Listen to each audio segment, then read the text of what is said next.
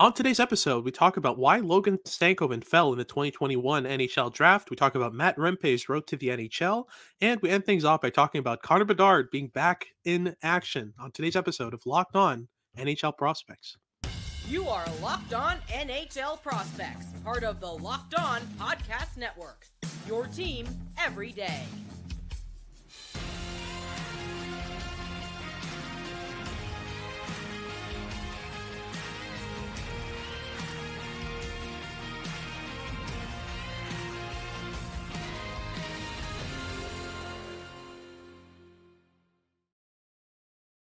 Hello and welcome back to Locked On NHL Prospects, part of the Locked On Podcast Network, your team every day. On this podcast, we talk about everything prospects related for you 5 days a week, Monday to Friday.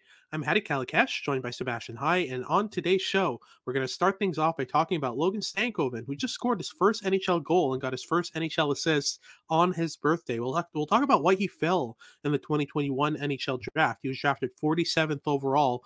If you look back, there are a lot of weird decisions that led up to that. We'll get into all of that on this first segment. We'll also talk about Matt Rempe's road to the NHL and some concerns with his future, given the style that he plays in our second segment here. And then we'll completely flip things over to Connor Bedard. Can't name you two more different players than Rempe and Bedard. But we're going to talk about Connor Bedard being back in the NHL and what he's done since his return and how it's helped the Chicago Blackhawks as well.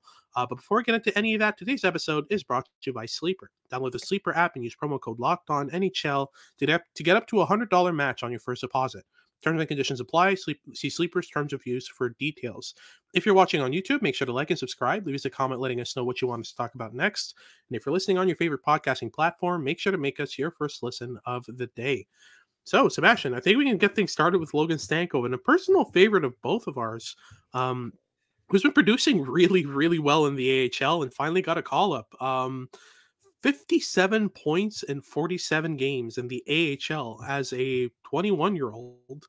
Well, what's the deal here? Like, why did he slip this much, do you think?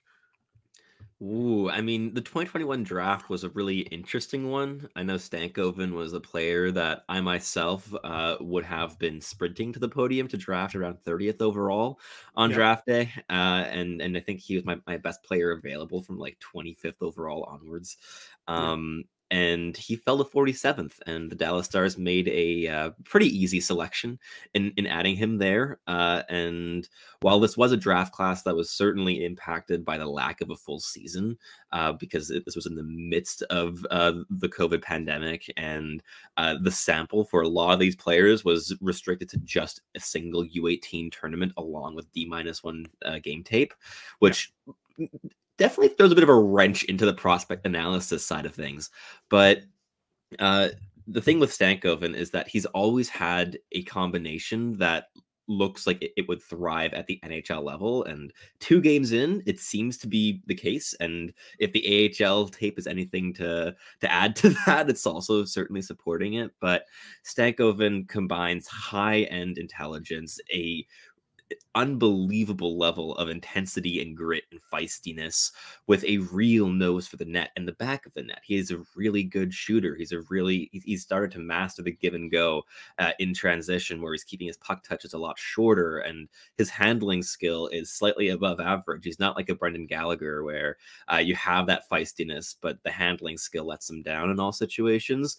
Stankoven is quite versatile with the puck on his stick as well. So he gets to dangerous areas, and he has all the tools he needs to put the puck into the back of the net while also elevating his line mates, which was the case in his draft year. We saw it at that U18 tournament in 2021, and he rocketed up every single prospect ranking list in the years since then with his WHL performances and now his AHL performances, and now very recently the 2 NHL games, and scoring on his birthday and adding an assist is not half bad, is it? Absolutely, yeah. Getting his NHL start recently, it's been really clear that Logan Stankoven has the NHL tools. Like, he's able to play that style, to play that game. And I think that game that he played, where he scored that goal and that assist, I think was a great reflection of what he does so well. Even, if you watch his NHL goal, I mean, Wyatt Johnston did all the work there. He just shoved his way through 3 players. But what I really love from Logan Stankoven there is how he paced his route.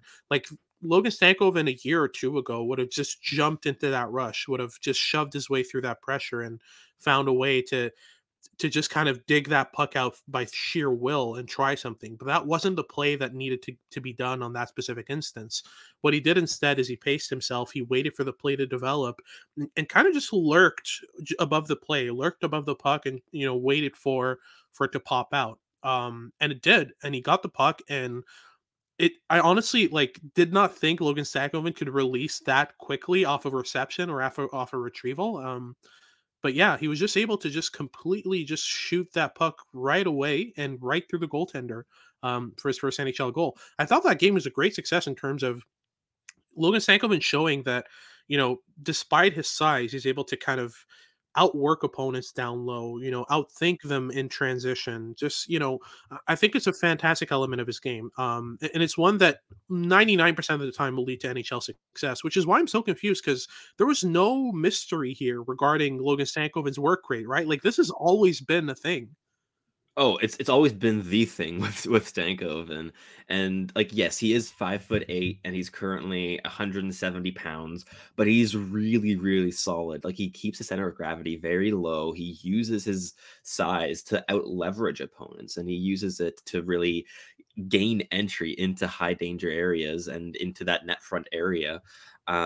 And he's able to really use his size to his advantage to get into those spots, which is really key for a player of that stature to excel at the National Hockey League level. And I think that the other thing with Stankoven that has really enabled this rocket ship of a progression over the last 3 or 4 years has been his complete lack of hesitation in his game. He is very, very confident in his style of play. He's confident in his tools. He's confident in his habits. He is confident in his ability to make a change when he's on the ice and to really be, maybe not necessarily a game breaker at the NHL level, but he certainly is that in the AHL and was that in the WHL. And there's a real level of confidence with that. And with that comes a lack of hesitation. And I think that also goes a little bit with the confidence to pull off that shot immediately in his second ever NHL game on his birthday. There was no hesitation on that release. As you mentioned, he was there and it was immediately off of his stick. That lack of hesitation is really, really key to what makes him such a projectable pro player. And it's also why he's been excelling at the pro rank so far. Yeah, absolutely. And I think that comes with I think that really comes with seeing that your play style works against men, which is why it was so key to give Stankoven the full ride in the WHL, have him hit the NHL once he's, a full grown adult. Well, I mean, he is 5'8", but still, I mean, we're talking about a player who, took his sweet time in the WHL, rode the pine, did the whole, World Juniors route until his last year of eligibility and hit the AHL only once he was ineligible for the dub. Right. So, I think this route was really, really smart with Stankoven, and we're seeing the dividends right now. But, just to kind of sum things up here, why did he fall? Is it really just his size? And if so, when is this going to stop? When are we going to get past this whole size complex in the NHL for players who clearly have first round value? I'm not talking about third, fourth, fifth round prospects who, don't necessarily have that high end skill, but have more skill and are undersized. It's still nice to take shots on those guys, but you can afford, to go for a bigger guy. But I'm talking about bona fide first round value talent that slips into the second because of their size. When do you think that's going to stop? I mean, I think it's shifting slowly. It's not a quick change necessarily, but Stankoven put up 29 goals and 48 points in 59 games as a D-1, and then in the 6 WHL games he did get to play in his draft year, he logged 7 goals and 10 points. There was enough of a sample for it to be very clear that there was significant upside in this player. I would assume that a lot of NHL teams were scared off by the fact that he plays the style he does at the size that he is. But I think I remember from my own personal viewings from that draft year, it took me maybe 3 viewings to be really confident that his style would translate to the NHL, just because of everything falling in line with him. Like, he has all the tools, he has all the habits, he has the intelligence, and he does not stop trying until it works. And that has been the case going back to his D-1, and that incessant work rate is really what allows his entire game to tick, and it is ticking all right. Yeah, for sure. And if you look at the players that was drafted in front of him, all I'm going to say is Dallas Star fans are probably very happy that the 2021 draft worked out the way it did. But that wraps things up for our first segment. We'll get into our second, where we talk about Matt Rempe's road to the NHL and some concerns regarding CTE with young players. All that coming up after these messages from our sponsors over at Sleeper. It's past the halfway point of the NHL season, but you can still get in on the action with Sleeper. Sleeper is our #1 choice for all of your daily fantasy hockey needs here at the Locked On NHL Podcast Network. That's because with Sleeper, you can win 100 times your cash in daily fantasy hockey contests. And all you have to do to get that is to correctly predict the outcome of 8 specific player stats. And you can get really creative with that, whether you want to play it safe and bet that Nikita Kucherov is going to continue lighting up the league, or maybe add a little bit of spice into the equation, go for some of the young guns, and go in with the topic of this specific podcast with, I don't know, maybe a prediction of Matthew Rempe in penalty minutes or Connor Bedard with points scored. The choice is yours with Sleeper. Use promo code LOCKEDONNHL and you'll get up to a $100 match on your first deposit. Terms and conditions apply. That's code LOCKEDONNHL. See Sleeper's terms of use for details and locational availability. Alrighty, so moving on to our second segment, we're going to be talking about Matt Rempe's road to the NHL, because it is an interesting one. We'll also talk about some concerns with the style of play and, whether young players should be kind of doing this. But let's start off with kind of the road to the NHL here. So Matt Rempe, 6'7", 241, was about the same size when he was drafted in the 2020 NHL Draft in the 6th round at 165th overall. If you look at his stat line with the Seattle Thunderbirds, for a big guy, it wasn't that bad. 31 points in 47 games. It was a really good team, but, at the end of the day, it's decent enough production for a big guy to get drafted, I think, earlier than that. But still, he gets drafted the next season, COVID pandemic, all that stuff, only plays 8 games in the WHL and puts up 5 points. But did play a 2-game stint with the Spruce Grove Saints in the AJHL, which is not something you usually see. But then as the years go on, the production doesn't go up, but I think the play style changed a bit. Rempe became a lot more of a bruiser, a lot more of a goal scorer, kind of off puck mover, puck tipper into the net front, that kind of thing. So he puts up 17 goals and 6 assists in 56 games. With the Thunderbirds again, reigning an A on his shirt this time, and puts up 93 penalty minutes. And I think this is where we start to see the Matt Rempe we're going to see in the NHL. The year after that, he ages out, goes to the Hartford Wolfpack in the AHL, the New York Rangers affiliate team. Puts up 10 points in 53 games and 87 penalty minutes in his first season against pros. And now this year he's in the NHL. 5 games, 2 points, 32 penalty minutes in 5 games, which is absurd. And more of the same in the AHL before he got called up. 12 points in 43 games with 96 penalty minutes. So the road to the NHL has been a definite strange one, not one you'd usually see this quickly for a player of this type. Drafted this low, especially. But yeah, is it interesting to see this going? Because, it's rare to see 6th-round picks make the NHL, right? And have that be a 6'8", 240, kind of, I don't know how else to call them, just like an enforcer, right? Is it interesting to see, this type of player make the NHL this quickly? Certainly. I mean, the enforcer role is never one that was really attuned for 21-year-olds, and Yeah. probably for the best in terms of protecting brain development a little bit. Sure. But I found it very interesting just how many headlines this player's already received, despite having a cumulative less than 20 minutes of total NHL time on ice at the time of recording.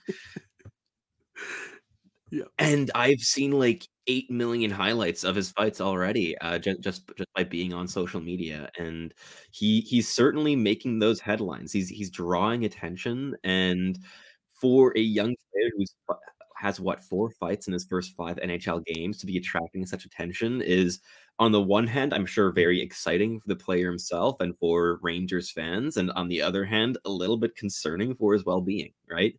Yeah, no, absolutely. I mean, just watching him, like 13 seconds into his first shift against the New Jersey Devils, he got a game misconduct and got kicked out. Like, a game misconduct, a fight, and then got kicked. It's just, I'm concerned for this player mainly because he's playing a role that sees him play such little ice time. But in return, it causes great, consequences for his overall development. We're talking about a player who, at his size, throwing the punches that he does and facing guys like Nick Delorier and like some of the best fighters in the NHL. Like he's trying to make a name for himself clearly. And I think the result of that is he's taking a lot of really, really big headshots. Like this is a player who's, he got his butt handed to him a couple times in these fights. And it's a concern because he's 21. His brain hasn't developed yet, isn't even close to developing yet. And we're already throwing him into the ring against the biggest fighters in the NHL. Like, do you see this really? I mean, he was called up for this specific reason, but do you see this as kind of a healthy thing for a 21-year-old to be doing? I think this is something that once your brain develops, do whatever you want. But like, is this not a bit too early? Yeah, I mean, like, this is a player who is like a couple months younger than me, and I know Yeah. that I don't think that I'm personally at a point where getting punches to the head consistently, night in, night out, would be healthy necessarily. Oh yeah. No, Um, for sure. but I mean, we saw a similar thing happen with Arbor Jacki last season, where in the first like 2 months of his NHL career, he was fighting like left, right, and center, and he was beating people, and everyone was like, "Oh my God, this is the greatest enforcer of our time. Will he keep doing it?" And it's really slowed down. It has subsided, and he's settling into more of a role of playing hockey while on the ice and trying to take less penalties and spending less time in the penalty box, Yeah. which has been really good for his on ice development, and I'm sure hasn't hurt his off ice development either. And I would hope a similar thing could happen with Rempe. I think that the thing that's really intriguing from his perspective is that he has a talent that is getting him on the map. Like he could forge a career out of this Yeah. because he is so massive and he is making headlines already. That is a possibility. At the same time, is it worth it? I don't know. I don't think that's necessarily for us to necessarily debate here of whether or not Yeah. that's a worthwhile personal choice, because it is just a very personal choice. But Yeah. It's up I to him. don't think it. I don't think it's right that the organization is embracing this to the extent that they are, and are just putting Mhm. him out for 17 seconds a night before he gets a fight in game misconduct. I don't think that Yeah. really helps anyone. Like, the team plays with one less player. The player could get injured, and also settling into a role that is that specific and that limiting. Who knows? But Yeah. it's the modern NHL. Like, we still have fighting in the game. It's still part of the game. It's part of the rules, and fans are going to appreciate it for as long as it remains a part of the game. And Rempe's fights have been electric. Like, it is certainly entertaining, but there are other sports that bring fighting in an entertaining way that is also in a far more safe environment than on ice surface on knife shoes with no fight training. Yeah, no, for sure. I think the other side of that is because there are less and less enforcers in the NHL, the ones that are left are the best in the Are NHL. hard. Yeah, they are Yeah, so tough. so it's not like he has much choice. If he's gonna drop the gloves, it's gonna be against the best, fighters currently available. So it's Won't just, be against Connor Bedard, I'll tell you that much. that's for sure. He's not dropping his gloves against Matt Rempe. But speaking of which, we'll get into him in this third segment and talk about what he's been doing since he's come back from injury. I will get into that right after these messages from our sponsors here at Camino Consulting. Our sponsor once again today is Camino Consulting. you've already heard of their online families and couples course, which we talked about last week. And if you've taken advantage of a 25% discount running to the end of the month for those, you'll also love their live seminars. In both sport and business, the challenge in differentiating candidates and recruits, it's an endless battle. I mean, everyone can demonstrate their measurables and qualifications, but we all know it's the intangibles that matter when those things are so similar. So contact Camino Consulting for their team and management seminars to get a peek behind the curtain and watch your next recruiting class or hiring group become one of the most effective you've ever seen, both because you've identified the right candidates and because you've learned how to communicate and motivate them in accord with their preferences.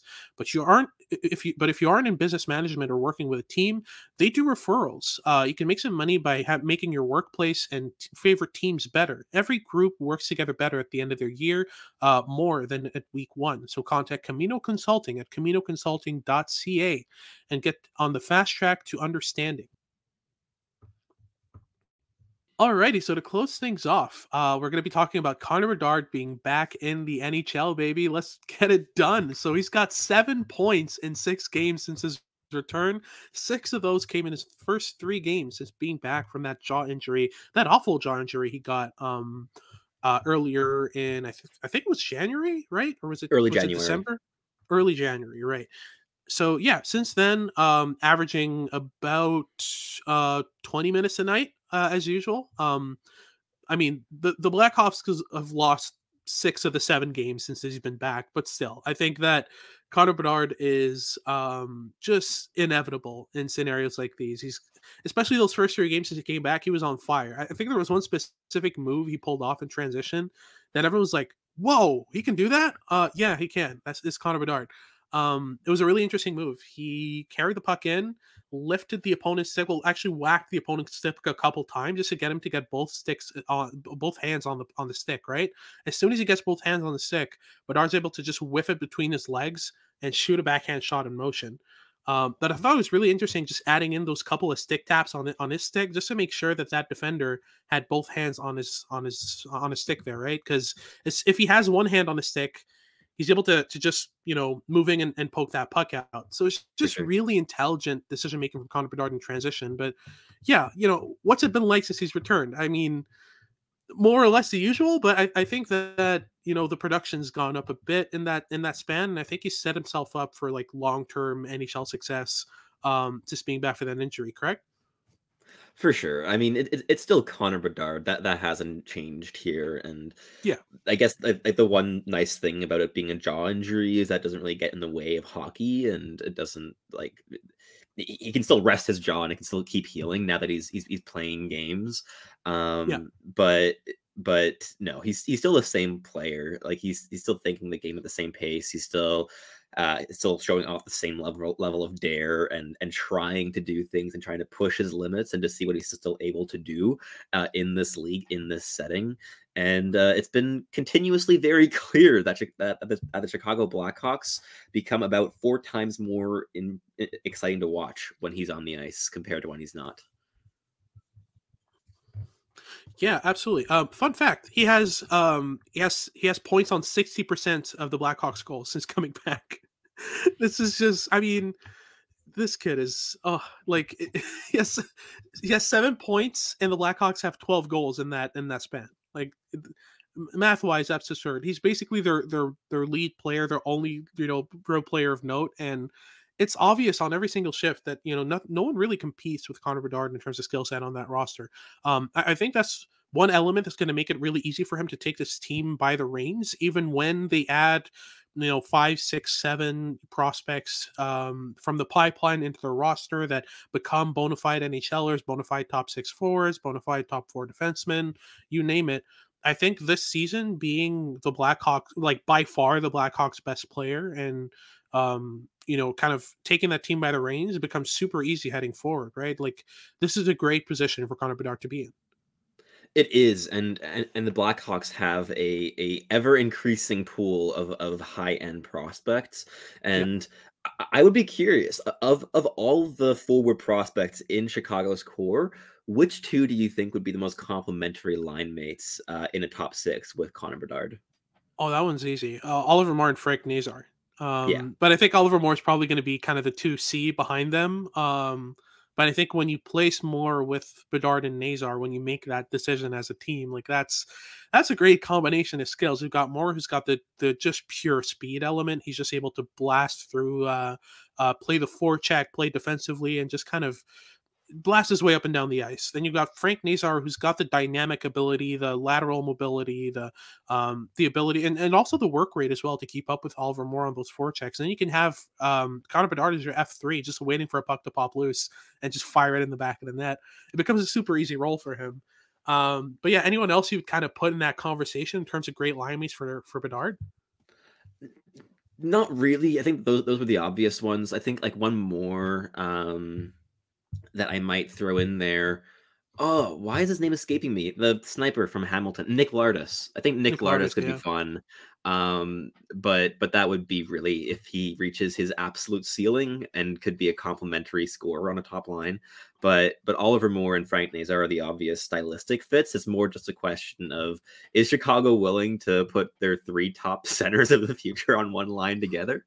And I don't know if that's going to be a yes. I will throw one last name in there, and it's Ryan Green out of Boston University. Ooh, good you talk about a player piece. Yeah, like you talk about a player who can make space for Bedard in the offensive zone, a player who can stick handle his way out of trouble fairly well. Like, you know, he's surprised me a couple times with his ability to deke through opponents, to kind of keep pucks on his backhand, shield the puck, you know, drive to the net, that kind of stuff. But mainly it's just, I think it'd be a really interesting kind of addition to a line. You know, for example, if you have a line of Green, Bedard, and Nazar instead of, you know, Moore, Bedard, and Nazar, that's a great combo of skills. You've got, you know, 2 really dynamic players with a more straightforward player who can still deke his way through trouble. So I think that'd be a great combination of skills. Outside of that, though, the Blackhawks could use another draft of tanking and adding some interesting tools to their organization. Because, you know, once you hit the defense, it's Sam Rinzel, Kevin Korchinski. That's it.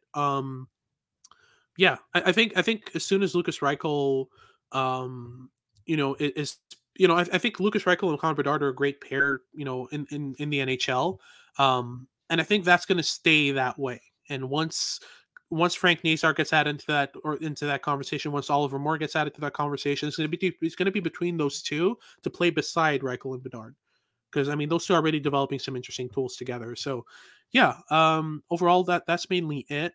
Anyone else you see as kind of interesting prospects in the Blackhawks pool before we close things off? Doesn't necessarily have to be like a line mate for Bedard, but just overall. Yeah, I think like just overall, like I think the last 2 I would highlight would be Ethan Del Mastro as an interesting potential like number 5, number 4 defenseman moving forward. Really solid, and he's at about half a point a game in the AHL so far this season, with 26 points in 50 games with Rockford. And the last one I'll give a little shout out to is Martin Misiak.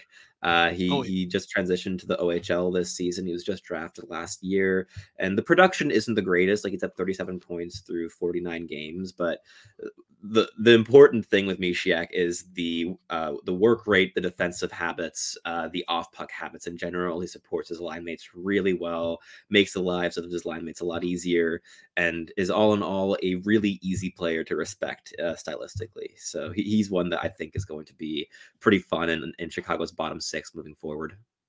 Oh, for sure. Absolutely. But that wraps things up for today's show. Thank you very much for tuning in. If you're watching on YouTube, make sure to like and subscribe. Leave us a comment letting us know what you want us to talk about next. And if you're listening on your favorite podcasting platform, make sure to make us your first listen of the day. For your second listen of the day, make sure to check out Locked On Sports Today. They've got all your news and updates about what's going on around sports. And make sure to tune in for our next show as we break down the Dauber Prospects mid-season rankings for the 2024 NHL Draft. This has been Hattie Kalakash with Sebastian High, and we hope you tune in next time.